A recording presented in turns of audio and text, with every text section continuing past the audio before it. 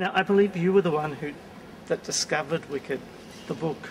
So what led you to read the novel and decide that it was a story you wanted to dramatise? Well, as I say, sort of in a very random and casual way, I happened to be on a holiday in Hawaii on a snorkeling trip. And on the boat, on the way back from swimming around and looking at colorful fish, a friend of mine named Holly Near, who's an American folk singer, mentioned in casual conversation, as one does, oh, I'm reading this really interesting book, and it's called Wicked. It's by some fellow named Gregory Maguire, and it's the Oz story told from the Wicked Witch's point of view. And that was my first hearing about the book, and I just was seized immediately with one of those, the light bulb goes on epiphanies, and thought, that's one of the best ideas I've ever heard, and it seems a perfect idea for me. It's so me in this character and where it's set and the whole idea of it and the philosophical idea of wickedness and goodness and the labels we put on people and all these sorts of things appeal to me immediately.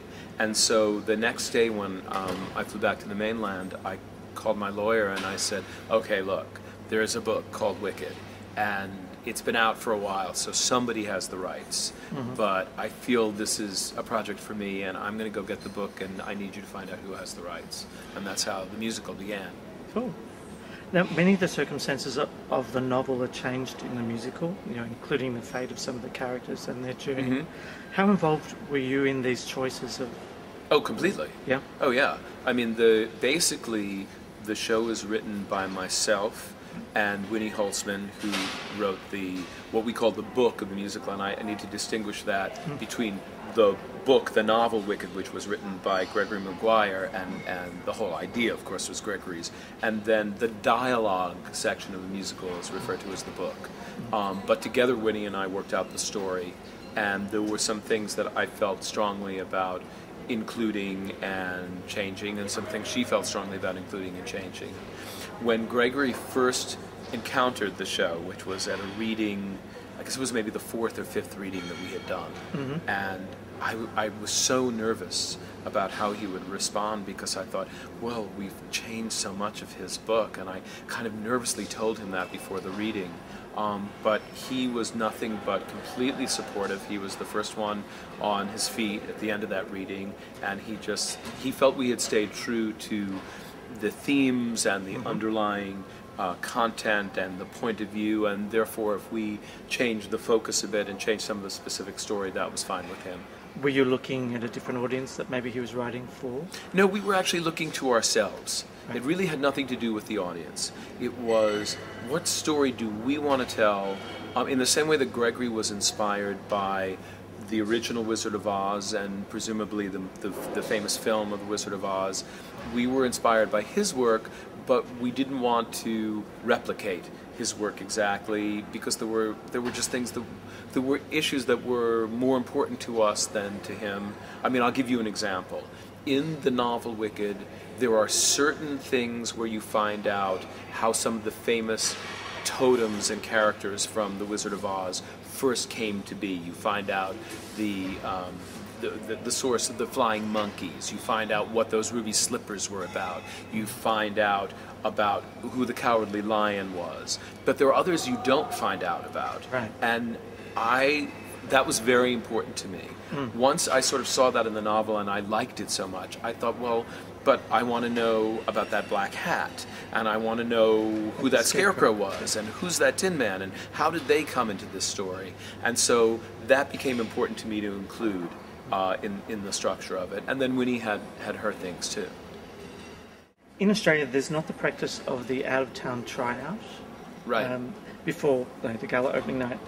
As a writer, what does your role usually entail, and was that very different for Wicked? No, it was pretty. The development of Wicked really followed a kind of standard operating procedure in the States, at least the way I like to work, and I've worked in the past. We did a lot of developmental stages it usually takes about 5 years to do a musical from start to finish, and so we spent, after we'd sort of done the outlining process and getting a first act together process, which took maybe a year and a half or two. Then we started doing a series of readings, and over the course of, say, 2.5 years, we did 7 readings of the show, where we do a presentation just with actors and music stands, you know, no staging, no costumes or sets, and sort of hear the work and see how people were receiving it and what they were getting and what they weren't getting, and then we'd make changes, and when we sort of needed to learn more, we'd do another reading. As I said, we did 7 of those, and then we reached the point where we felt we really couldn't learn any more about the show without doing a production and putting it in front of an audience, and then we did an out-of-town tryout in San Francisco, and learned an enormous amount, needless to say, from that. And then the deal was that after that out-of-town tryout, regardless of what happened, we would shut down for about 3 months while Winnie and I reworked stuff, and Joe thought about restaging, and some stuff got redesigned. Just we could actually put into practice what we'd learned from the out-of-town tryout, and that was very costly, as you can imagine. Shutting down for 3 months, I think, cost the producers about $1 million. But ultimately, I think it was very, and they think too, that it was very well spent, because, you know, we fixed a lot of things that were wrong with the show.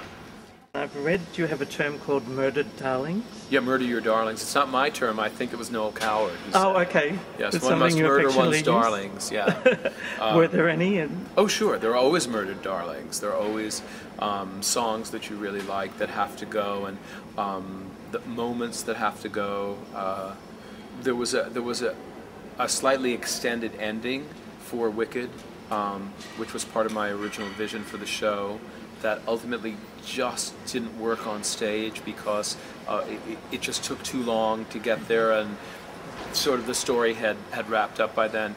But that was a big, big loss to me, and I'm hoping, if and when there's a film version, that because you can change locations so quickly in film and do things with voiceovers and song over, I'm really hoping we can put that part of the story back into the end of the film. And I believe Fiero's song was changed. Yeah, and then I rewrote Fiero's song because the original, it wasn't working for the fellow who was playing Fiero. Actually, we had the Australian actor Adam Garcia, who wound up playing Fiero in London. Yes. He did one of the readings for us, and I sort of wrote the song tailored to him, which worked amazingly well when Adam did it, but didn't really work very well for Norbert Leo Butz, who wound up playing the original Fiero. And also the audience misunderstood what the story point of the song was, and I felt I had to make it clearer what I was driving at, so rewrote it, just wrote a whole new song. In the current theatre climate, with the popularity of jukebox musicals at the moment, there may be people reluctant to go to see a musical where they don't know the score to begin with. How do you attract these theatre goers? That hasn't proven a problem to me. I just, and I think it hasn't proven a problem for other people who write, you know, shows that where the shows work and they have scores that people like. I mean, as you probably know, the soundtrack album for Wicked has been sort of astoundingly successful.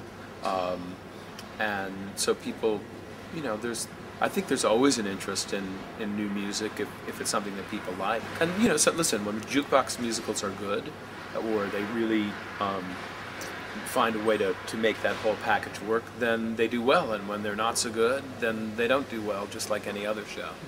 Do you think it comes back to the book and the way they It's always iterated? the book. It always, you know, it's always book. That's, you know, it's funny as a composer-lyricist who doesn't write book, but I'm the first one to say that's what really counts. You know, I'm working on this opera now, as you may know, and even with opera, which you would think it's counterintuitive to say this, it's still the story. It still always comes down to the storytelling. Are you telling a story that people are interested in, that keeps them wanting to know what happens next, characters that they care about or find compelling, that they can either identify with or be appalled by or whatever? It always comes down to that.